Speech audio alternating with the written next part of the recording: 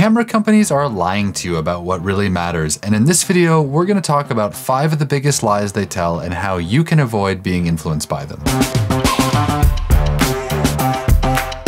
Now, we all know that camera companies are in the business of making money, and while I don't really have a problem with that, I'm starting to get a little bit annoyed by the constant barrage of camera marketing that comes my way. I mean, my social media feeds are full of gear ads, my email seems to have been distributed to like a million different promo lists, and of course, I soak up the YouTube filmmaking content just like the rest of you. And with this like fire hose of advertising comes a ton of misinformation on what really matters in a solid camera for documentary filmmaking, and I'm getting a little bit sick of it. So in this video, I'm going to get into 5 of the lies that camera companies want you to believe so they can get as much of your cash as possible, and then I'm going to give my take on why these things actually don't matter nearly as much as they want you to think they do. At the end, I'll list off the things that actually matter to me in a professional camera, and hopefully that helps some of you out there to see through all the noise and save your cash for the things that count. Okay, so seeing as we're just coming out of the holiday season and all the insane consumerism that brings these days,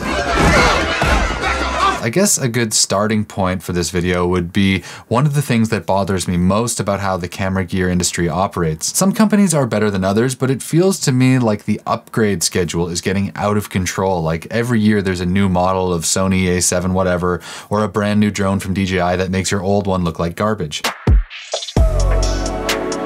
For me, DJI is the absolute worst example of this because every time they put out a new product, which is very often, pretty much none of the accessories you already have will work. Like, why is the battery on the Mavic 3 Pro and the Mavic 3 Air not the same? If you look at them side by side, they're virtually identical in size, so how hard would it be to make the same batteries work across different products instead of making us constantly throw out or try to sell what we have if we want to upgrade? But this isn't an environmental rant. This is mainly about creating the perception that older gear won't do the job, so that if you want to make good work, you feel like you need to upgrade it. The thing is, that's a complete lie. Now, I know I have a lot of gear by most people's standards, but I really do try to buy as little as possible. Everything I keep around does get used, and I make a point, sometimes to my own detriment, to use things until the bitter end, meaning that I don't generally upgrade anything until the old one is dead. Like at the end of last year, I was shooting on a survival series with a budget in the tens of millions of dollars, and my main drone for the first half of the run was a Mavic Air 2, a drone that had been technically obsoleted by a bunch of newer drones already. The thing is, it worked just great and nobody ever commented on the footage not looking good enough, so why should I upgrade? Now obviously, if drones are a huge part of your business, then that's a different story, and like always, I'm speaking in generalities here, so if there's a reason you need to upgrade, then upgrade. You know what your business needs a lot better than I do at the end of the day. Anyways, when I eventually fatally crashed that Air 2 after 3+ years of heavy use and multiple rounds of repairs, I upgraded to the 3 and it is better, no doubt about it. I'm happy it's in my kit. But if that crash hadn't happened, I would have held on as long as humanly possible, despite being shown DJI ads and influencer collaborations pretty much everywhere I look online. So if you're feeling the pressure to upgrade, but the gear you already have is still doing the job, hopefully seeing this gives you some encouragement not to succumb to the marketing hype and just stick with what you have. Next up, I want to touch on a mistake I see from a ton of newer filmmakers who I talk to on one-on-one consultation calls, and that's whether or not they need a full frame camera, because the dominant marketing messages these days seems to be that full frame equals better. And yes, if you have deep pockets or you're a working professional, then sure, having a full frame sensor is nice. But is it better, or do you need one? I really don't think so. When I first started out, and don't worry, I'm not about to go into a big back in the day tangent. When I was 17. But even 10 years ago, there weren't many options out there for full frame cameras. That's a big reason why the 5D Mark II was such a game changer, but for the most part, everyone, including Hollywood DPs, were still shooting Super 35. So much of the best glass out there, from Hollywood favorites like the Cooke S4s to my personal favorite documentary lenses, the Zeiss Super Speeds, they're all Super 35 coverage only, and so insisting on full frame can even hold you back in some ways. And when it comes to image quality, my feeling is that these days it's pretty much impossible to find a cinema camera that doesn't look great no matter the size of the sensor. I mean, okay, if you're Roger Deakins and you're shooting 1917 and you think a bigger sensor is going to improve the look of things for an IMAX display, that's another story. But I've worked on a lot of really high-end documentaries over the years with some of the best DPs in the business, and I honestly don't think any of them would have a problem shooting Super 35 instead of full frame. In fact, when I think about it, some of the best shows I worked on in the last few years, like Trafficked with National Geographic, or The Business of Drugs for Netflix, or The Trade for Showtime, all of those were shot on Super 35 sensors. The takeaway here isn't that I don't like full frame, it's that anyone or any brand that tries to tell you you need a full frame camera to make good work is lying to you. There are things that really do matter when picking a camera, and I'll get into those in a bit, but a full frame sensor is not one of them. And speaking of sensors, the next marketing buzzword that I think pretty much is totally irrelevant these days is resolution. I'm not going to spend much time on this because it's pretty simple. For about 95% of people watching, any resolution above 4K just doesn't matter. But Luke, I can hear screaming from the comments, I work in motion graphics, or I'm a high-end commercial shooter and I use 8K all the time. Fantastic. That's great, I'm glad it's working for you. But for almost everyone else, and especially if you're focused primarily on documentaries like I am, you don't need anything better than 4K. And there's even an argument that you don't even need 4K because a lot of shows still deliver a 1080 output. I shot 1080 for 120 days this year, and that show is going to play all over the world on a major network, but I do admit that it's maybe a bit of an outlier these days because 4K is mostly the standard. If you disagree with me here, you can let me know why in the comments, but from my own personal examples, even though my main camera shoots 6K, I pretty much never use it. When you shoot hours and hours of footage a day like I do, the larger files that come with high-res footage is actually a negative, not a positive. So yes, 4K looks like it's going to be the standard for most stuff, and it does make sense to invest in a camera that's 4K capable. It isn't necessary though. But anything higher than that, at least for the foreseeable future, is overkill for most people and just a lot of marketing hype. Nothing else really to say there, so let's just leave it and move on. Now, I've spent the last few minutes mostly talking about things that are overblown marketing ploys, but I just want to shift gears here for a second and talk about something that I think is totally worth the hype, and that's this cool new piece of audio post-production tech called Link Match AI. If you haven't heard of it, it's basically like a reverse Shazam for finding music for your filmmaking projects. Which might sound weird, but let me explain what I'm talking about. Have you ever heard a song on the radio or in a movie or maybe pumping out of an H&M changing room and thought, this would be perfect for my project? Normally you'd have to go on your royalty-free music service of choice, which in my case is Audio and who is kindly sponsoring this video, and then you'd hunt around for something based on mood and genre, and then go through one by one until something works. And I do still look for music that way, but it can be a bit of a slog when you're trying to match something specific and can't quite find it. That's where Link Match comes in. So let me give you a personal example. I was recently watching the movie End of Watch with Jake Gyllenhaal and Michael Pena, which is sort of like this slick action cop movie with a lot of mood and style to it. It's no cinematic masterpiece, but it's really fun to watch and it's full of style. There's one scene where they use a song by Public Enemy, and I thought it was a great fit for the montage scene. Let me just play a few seconds of it here so you get an idea.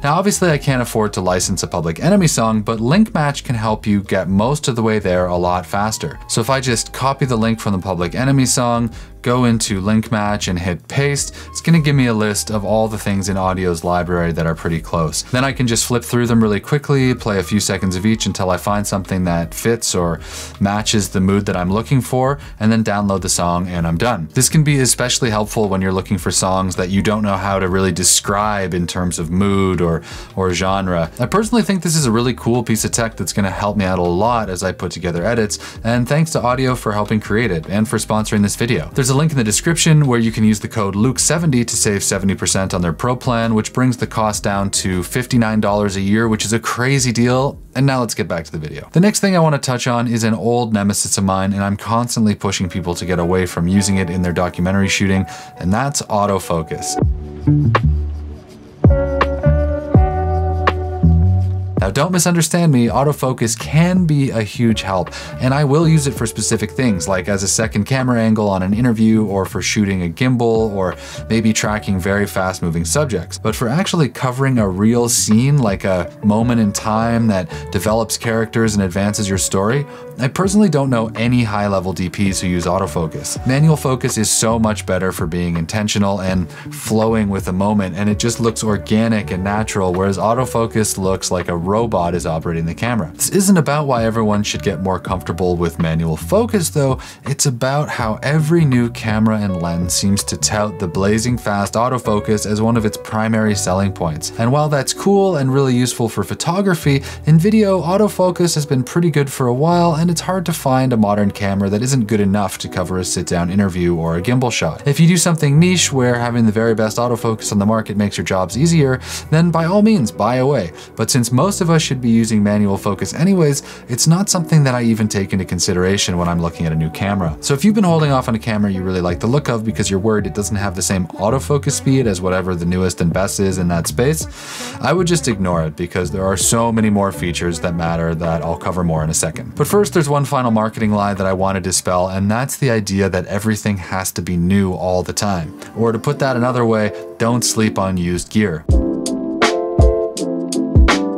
Online influencers are probably as much to blame for this as the gear companies, and this relentless push for new, more is a big reason why I won't do unboxing videos on this channel, because I don't want to play up the newness of gear by making plastic wrap ASMR content and getting people all excited by the huge boxes and beautiful graphic design, because it's just encouraging consumerism. I personally think that all products should come in plain brown cardboard boxes with as little plastic as possible, because let's face it, if you're buying filmmaking gear in the first place, your carbon footprint is probably pretty high already. I digress again though, because this isn't a video about making good environmental choices, it's about ignoring all the ads and buying used gear if you can. I've already said this a bunch of times on the channel, but apart from my FX3, I've never bought a new camera. From the stills cameras I learned on as a photojournalist, and all my cinema cameras later, from my FS5 to the FS7 and the FX9 I use currently. And I did try to get the FX3 used as well, but the camera was brand new when I needed it, and I live in Canada where the market for buying used gear is smaller than in the US, so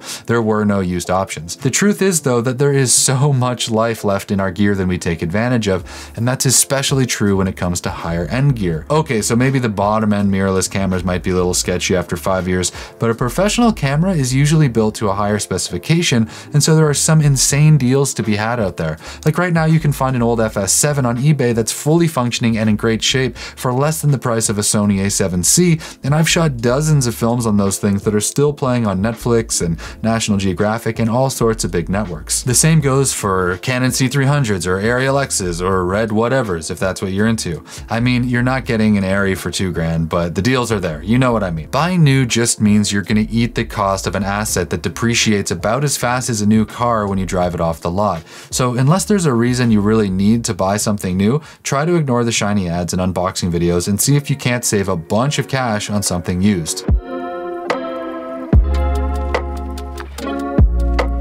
So then, if those are all the things that I don't care about, what's actually important for me in a camera? Well, rugged build quality is right at the top for me because, as you might imagine from someone who buys everything used, I want my stuff to last a very long time. A camera that you have to baby is not an asset, it's a liability, and I want to get my gear out into the world in shooting, not display it in custom-built Pelican cases. Weather sealing and burly construction count for a lot more than autofocus and resolution in my world, and I also really value battery life because I don't shoot in studios most of the time, and if a camera chews through batteries, it just means I have to carry more with me. I also want the ability to use as many different lenses as possible, so I'd love for it to be easily converted to other lens mounts, which is a big part of the reason why I think Sony cameras are so good these days. I can put anything from a PL mount anamorphic monster to a Canon macro lens on my camera, and that opens up so many creative choices that you don't really have with all the other brands. Professional audio is also extremely important to me, and that means the ability to have more than one audio input at a time, because if I can't run a shotgun and a lav at the same time, it's really hard to follow a character and tell a good story. That's one instance where the marketing for the FX3 really did get me, because it was the first time I'd seen a mirrorless camera with 2 XLR ports, and I jumped on it just a couple weeks later after it was announced. Because at the end of the day, I'm just as susceptible to all the marketing hype as everyone else, and I have to stop myself from filling up B&H shopping carts all the time. Look, marketing works, and online influencers, like and subscribe, are just as guilty as the camera companies when it comes to getting us to buy stuff that we don't really need. So if this video has done anything, I just hope it makes you stop for a second before swiping that credit card and make sure you're buying things for the right reasons. If you want something that is worth the investment though, don't forget to try out Link Match for yourself at a massive 70% discount by using the code Luke70, and you'll get a year's worth of royalty-free music at the same time. How's that for marketing? See ya!